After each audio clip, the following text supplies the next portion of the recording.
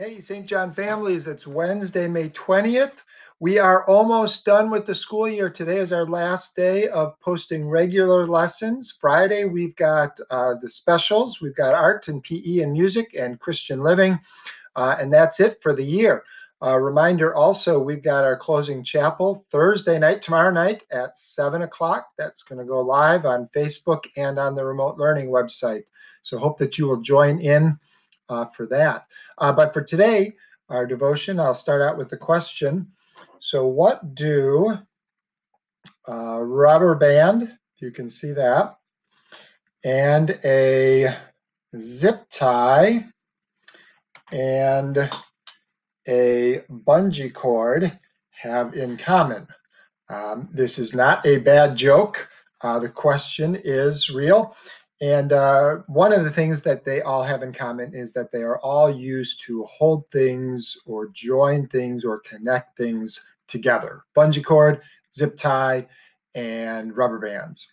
And we'll see how that connects in with our Bible verse and our devotion. So the Bible verse is John chapter 15, verse 11. Jesus is speaking and he says, "These things I have spoken to you, that my joy may be in you and that your joy may be full."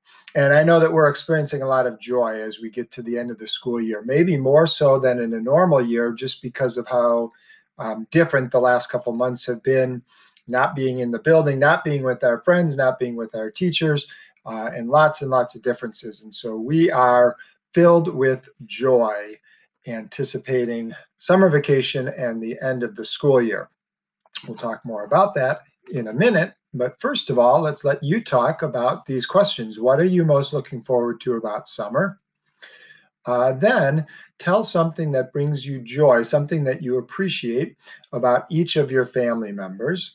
And lastly, how can you stay connected to God over the summer? So pause the video and talk about those questions for a moment.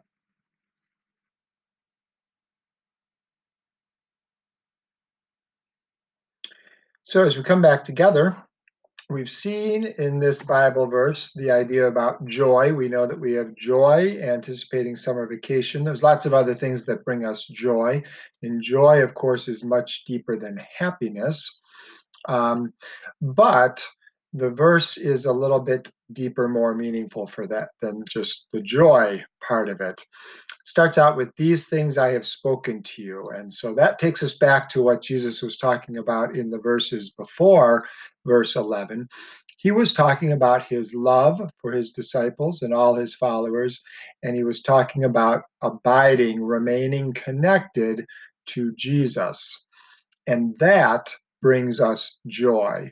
Walking with Jesus, being connected with him, being his child, um, having that relationship with Jesus brings us joy and brings us a fullness of joy, much deeper than we experience with anything else here on earth.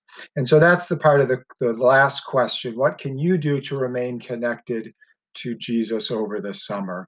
We do a lot of that at St. John with devotions and prayer and power up in chapel and a lot of other things. You do that at home with your families as well, but it's important over the summer months that we continue to be connected to Jesus, learning and growing in him. And so that's my encouragement and hope for you as we finish out this year and head into the summer vacation. Let's pray. Dear Heavenly Father, we thank you that we have opportunity to grow in our faith at St. John Lutheran School. We ask that you would be with us over the summer months. Help us to continue to grow in you as a family, through church, through devotions, through praying together. Help us learn more about you and grow stronger in our faith. We ask that you would continue to watch over us, bless us in the last days of school, and be with us throughout the summer. In Jesus' name, amen. Hope you have a great day today. Work hard on your school lessons. Get those turned in, finish well, and God's blessings over your summer vacation.